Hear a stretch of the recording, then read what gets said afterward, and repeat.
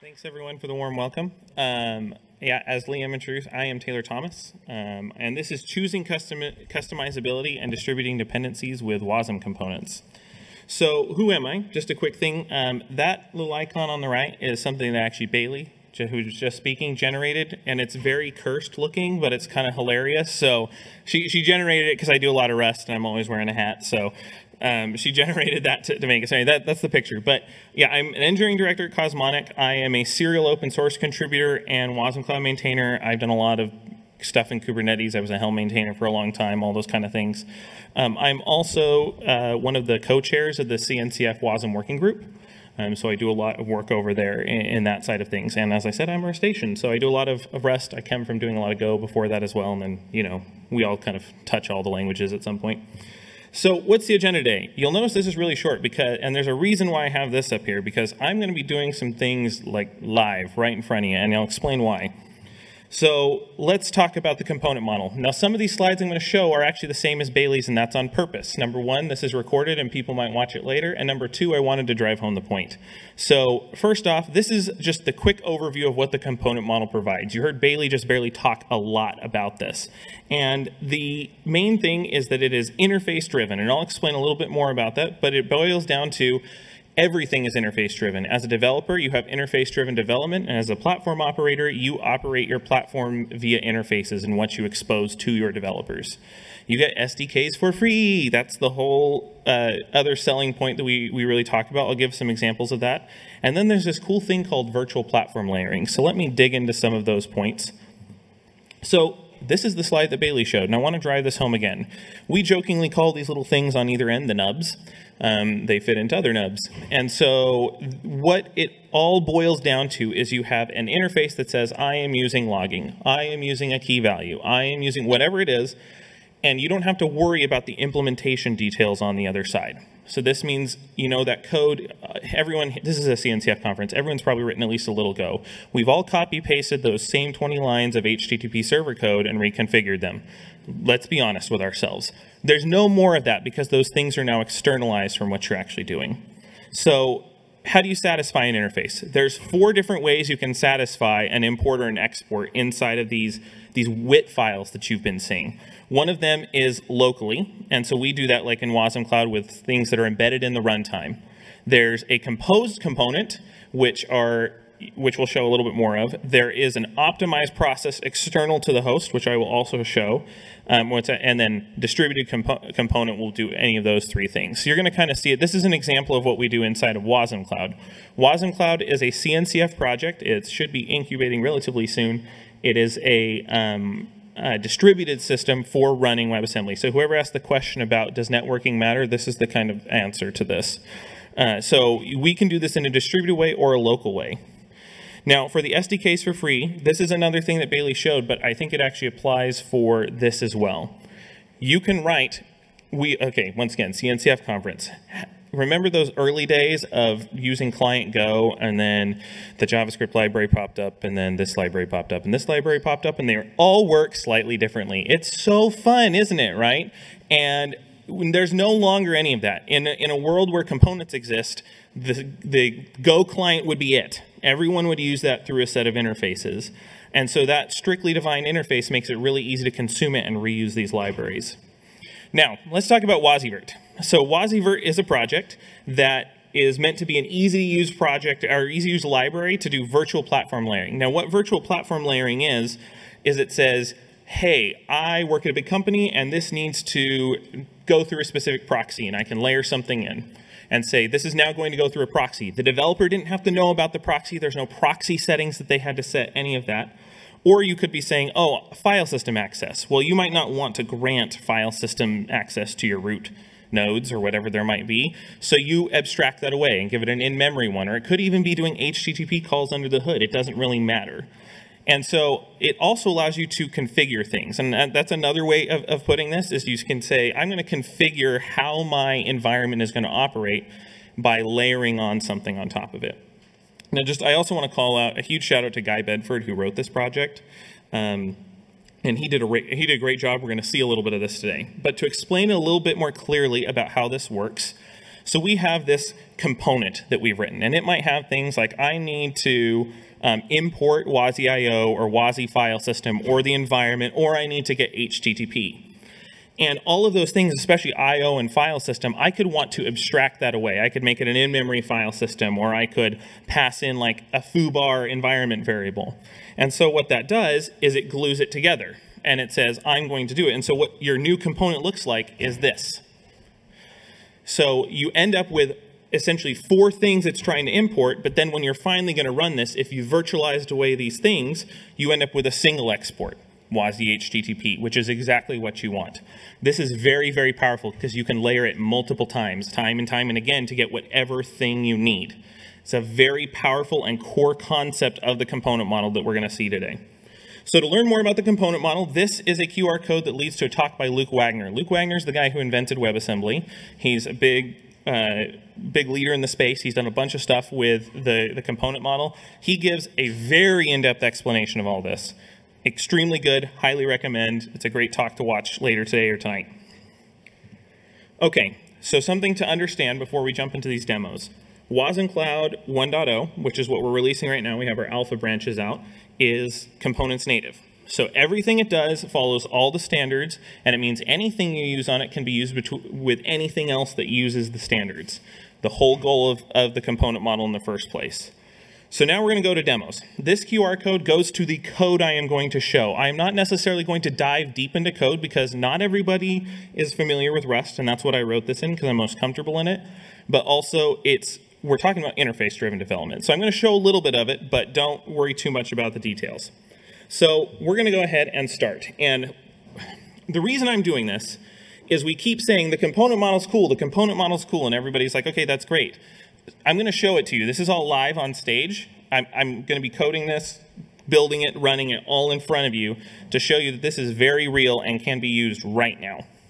So I'm going to start off with a simple HTTP demo. So this is going to be the simplest of simple, but I'm going to start off by looking at WIT. So like Bailey showed in her talk, there is a world. A world says this is the environment I'm targeting. And this one is incredibly simple. It says all I need, can everybody see this by the way? I can make it even bigger, but this says I am going to export an incoming handler. So I'm going to be an HTTP server. Nothing else, that's all it says that I want to have. So I'm going to go ahead and build this. Now something you can note in here when I'm building this is I'm going to be using basically the wasmCloud toolchain. Now, I call that out for a very specific reason. So I'm going to call wash build. This is just calling some cargo build stuff underneath the hood. And it built and made this component. This component I'm going to show run in a couple different ways. So let's go ahead and start by looking at what the final output of this looks like. So there's this cool tool called Wasm Tools, component wit. And I'm going to take a look at the output of this. Ooh, Wasm Tools, not tool. So this right here that you'll see in my terminal is what the final output world looks like. To make this work in the preview 2, the preview 0.2 thing that Bailey was showing off, you have to have a few of these imports added in. But you'll see a couple of imports, and you'll still see that exact thing we asked for, which is the export HTTP incoming handler. So I'm going to start this first in WasmCloud. I have a host running on my machine. This is being done local, but to be very clear, everything I'm about to show could be distributed. Each of these components could be running in a different part of the world. That's another demo that we've shown many times, and I can show you later if you stop by the WasmCloud booth during the conference. So I'm going to go ahead and start this and pull over this. So I'm just starting from a file because I'm starting this locally, and I'm calling this HTTP hello component. So I'm starting it inside of WasmCloud. We'll give it a second. It's started up. And now I'm going to start something called a provider. So you remember that, that diagram I showed you earlier. I'm going to show it to you again. But there's that one little import that's left. It needs to have an HTTP server. So what I'll go ahead and do, if I can get my mouse, there we go, is I'm going to go ahead and start what we call a provider. It's another type of component that's stateful and allows you to spin up an HTTP server. So I've spun that up. Now I'm going to give it a little bit of config because I need to tell it, like, you need to listen on a port. This is very similar to like a config map in Kubernetes. Like, oops, that's, whoa. Not what I was trying to do.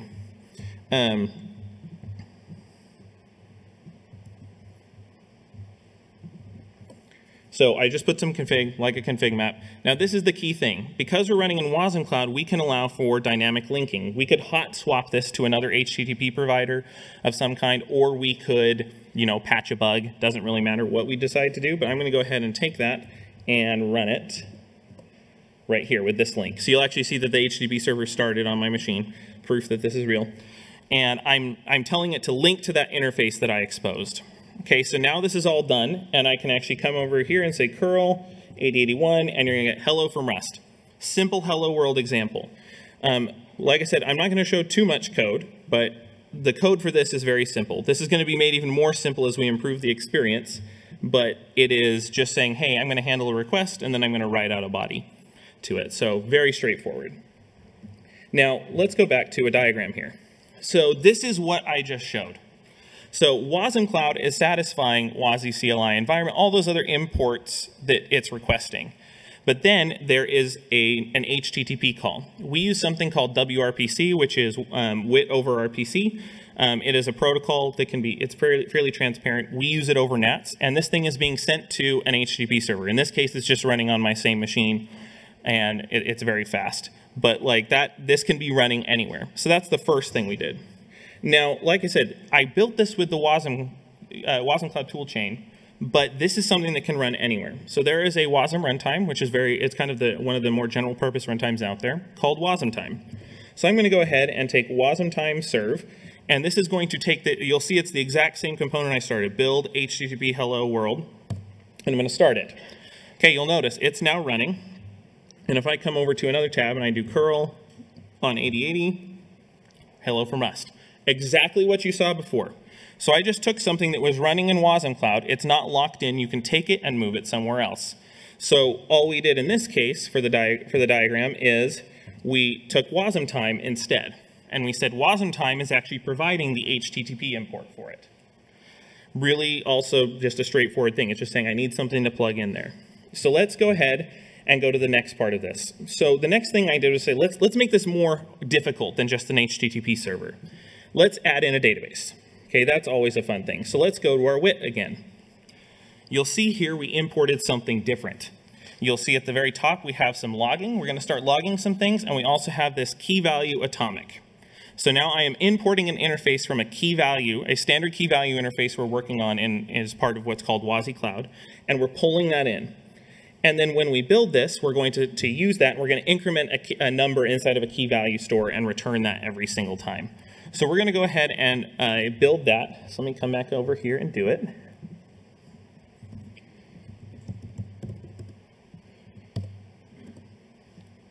So I will build this as well. Okay, that's all built and good to go. And now I'm going to change which component is running inside of wasmCloud. So you're going to see this in wasmCloud again. So I'm just changing which thing it's using to be this latest thing that I just built.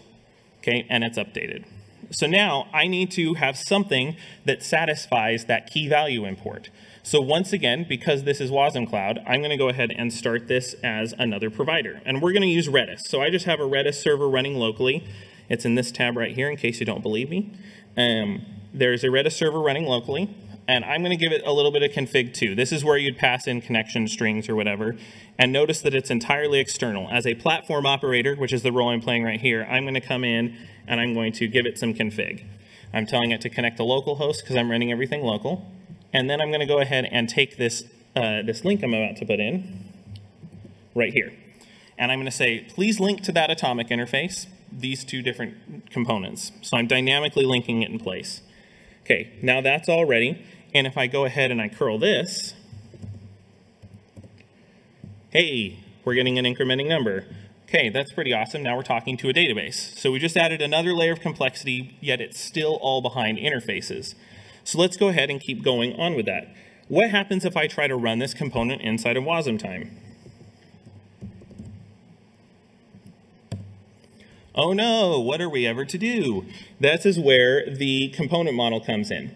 It's saying, hey, I don't have these things you're asking for. What am I supposed to do here? So we can do that by virtualizing it away. And in this case, because I'm running it locally, I'm going to go to something that we call a mock KV.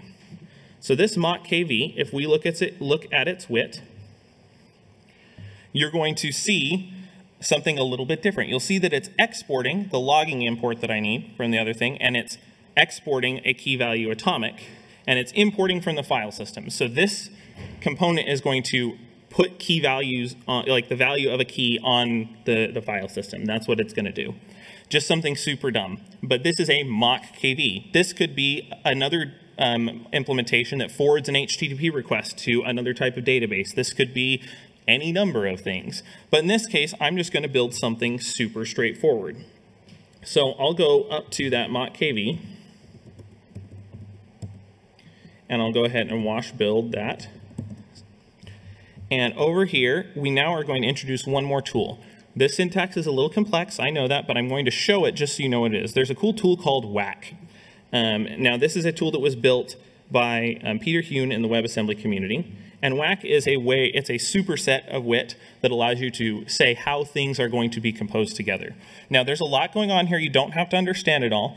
But essentially, what it boils down to is I'm going to say, hey, I have this new mock KV, the thing that I just created, that other WIT I showed you, and I have my hello KV thing that I've been doing. And you'll see that I'm putting in logging right there for it.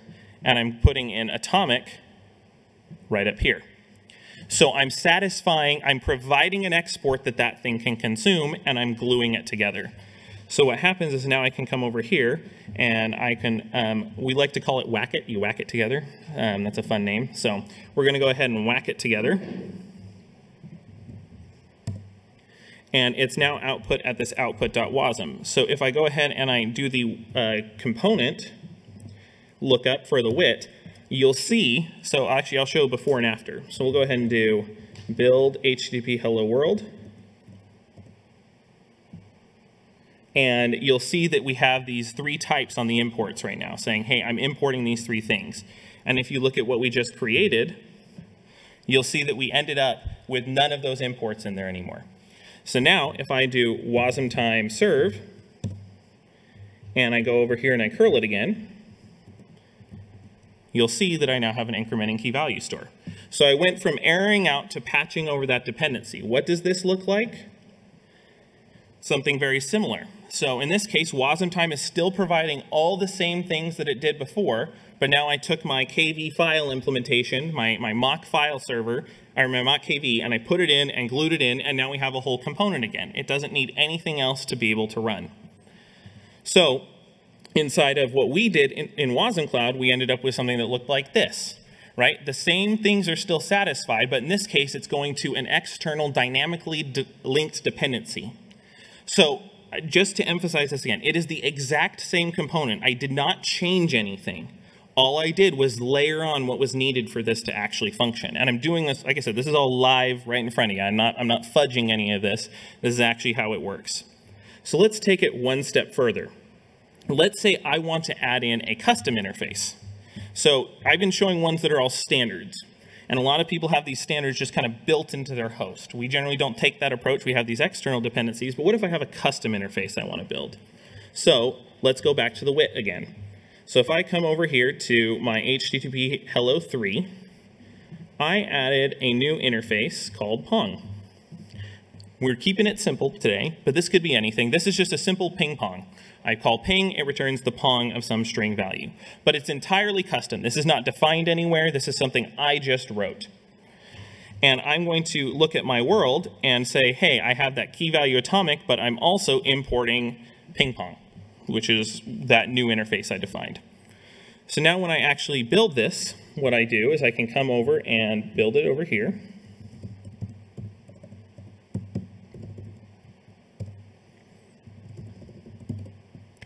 Okay, so that's built, and I'm actually going to go ahead and run it. But before we do anything, I'm going to go ahead and actually show you what we're going to do with this.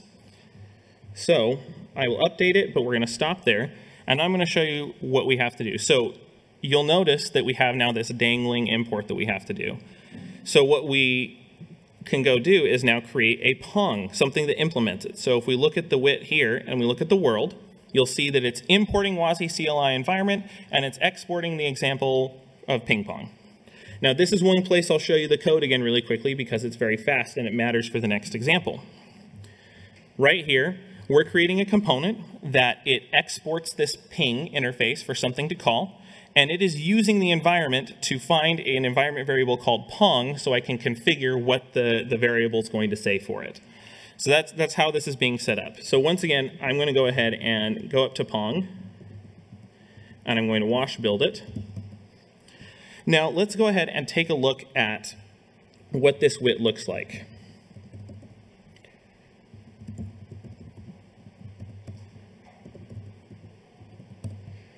So you'll see here, we have all the imports we've been seeing, but that WASI CLI environment is something I explicitly called for. In a highly distributed multi-tenant system like WasmCloud, we don't expose environment variables to people, and that's going to be a common use case. It could be it's not available on your system. It could be that it's too small. So if I try to run this right now, it's going to call, and we stub out the import and say you're not allowed to do this by default. So I'm going to say, how do we get around this? Well, this is where that tool wasi-virt comes in. So wasi-virt allows us to do this with these common set of interfaces, and it's something that we hope to be able to expand into things like wasi-cloud. So what I did with the key value store can be done later in the future. So I'm going to take wasi-virt, and what I'm doing is I'm saying take build Pong, which is what I just built. I'm allowing random, because I know that on our system, I need this because I've built it, but also we have a secure way of generating this so that it's not going to be a security issue. And then I am going to manually pass in an environment variable called Pong, with wasmday, and I'm going to output this to a new component. So now I have this virt.wasm, and if I go ahead and do virt.wasm, there we go. You'll notice all of those imports went away. All that's here now is I'm importing random and I'm exporting ping pong. So now this component has been entirely virtualized away from all of those CLI things. It's not allowed to do anything else. So now for our cases in the demo, in WasmCloud, I start this as another component. So I'll go ahead and grab my component here. And I'm going to start it. We'll give it a second to start up. Okay, now my Pong are set up, and then I have to dynamically link it again. So now I've linked this. It's all put together, and if I go ahead and curl it, you're going to see I got Pong wasmday, which is that value that I just set right here. That's what I was talking about, this config element. So I've progressively built this up to now we're using custom interfaces. But once again, how is wasmTime going to do this? What is it supposed to do? Well, in this case, we can literally just glue those components together. What we just did distributed, I'm now going to do local by gluing together. So if I come back over here, I'm going to use that whack syntax again. This one's the most complex because it's gluing everything together. But essentially, you can see down here at the bottom, I have, hey, this example ping pong thing is getting pulled in by my Pong component that I'm pulling in for this composition. So when I come over here, and this is one I definitely copied because it's a long command. So I'm going to say, I'm going to glue this all together and output it to output.wasm. Oh, I need to go up a directory, sorry.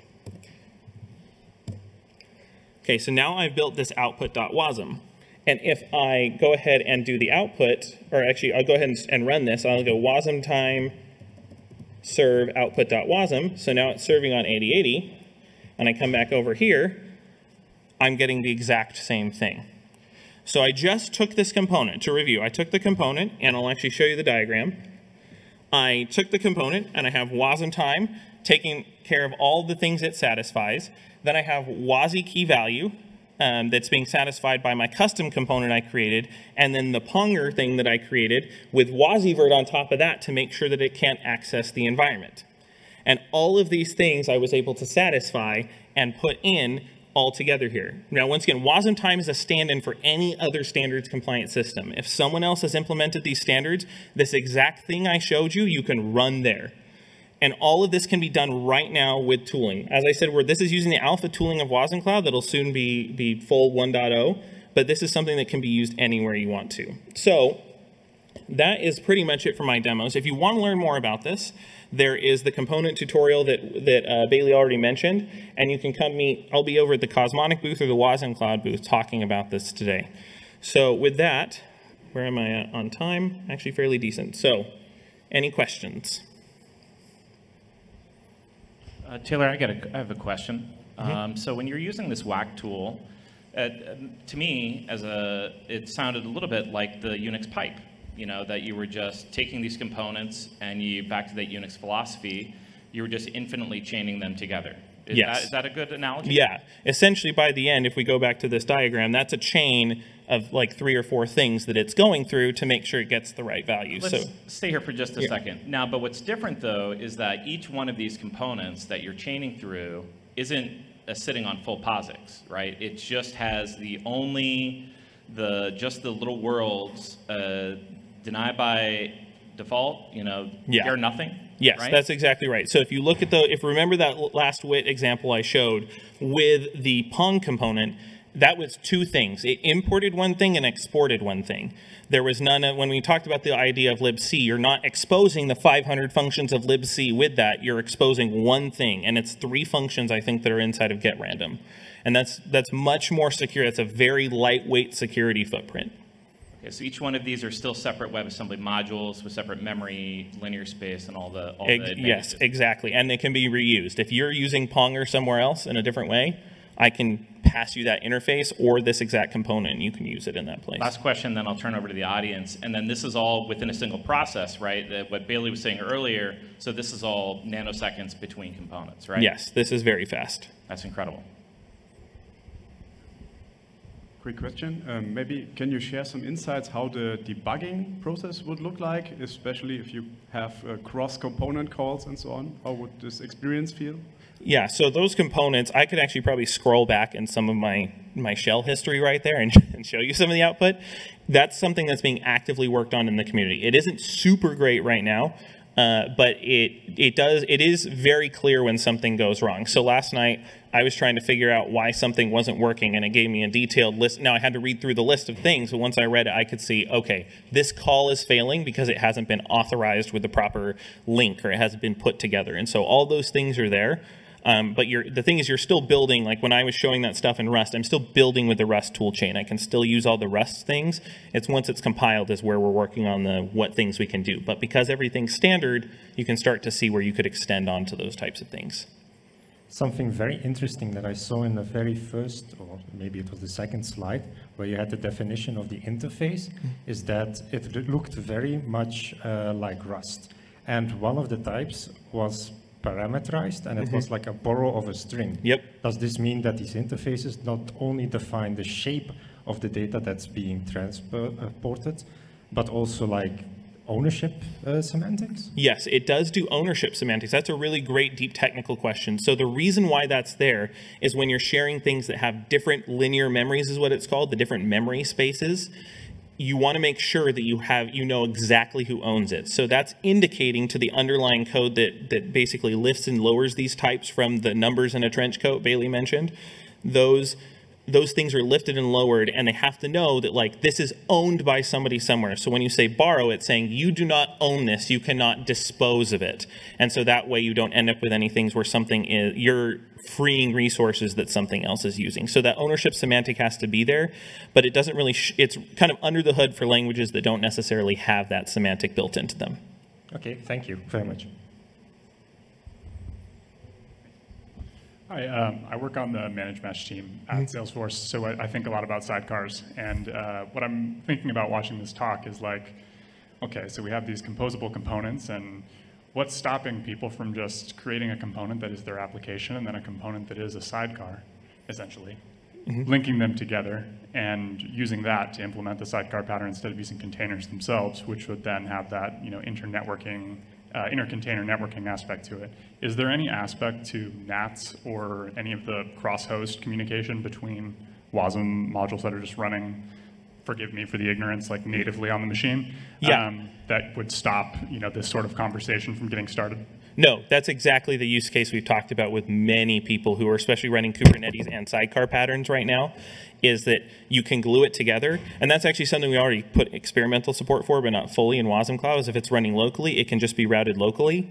And then if it's going to something remote, then it gets sent over our networking layer, which is NATs. And so it does not preclude any of those things because, like I mentioned, this is all components standards compliant. So anything you build, you can run with or without that transparent layer that we have in between. So it will work for that sidecar pattern without much of a hassle. That's really cool. One more really quick annoying question. What was the terminal you were using? That's warp.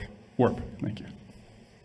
Just to come back, there's a WIT cheat sheet that's floating around. You know, WIT is a larger domain than what you think about, than what you have with, say, OpenAPI, for example, because it's designed to do some abstractions that kind of bridge into thinking about operating system context. So if you check the component model docs earlier, there's a great link and some WIT education there. First of all, I very much like seeing NATs as a message broker or like a networking layer here. It's a very cool technology. To do multi-region, would you then use a supercluster, or how do you do that? Yes. So for those not familiar with NATs, NATs has a very flexible distribution and creation of its topologies and how you can put it out there and deploy it.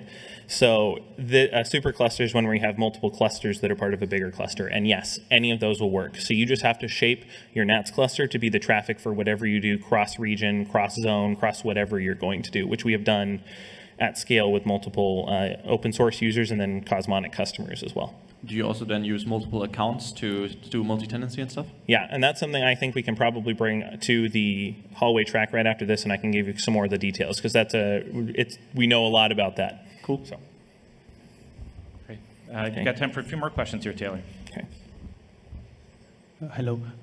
Any direction for socket-based communication between Wasm components and modules for streaming data? For streaming data?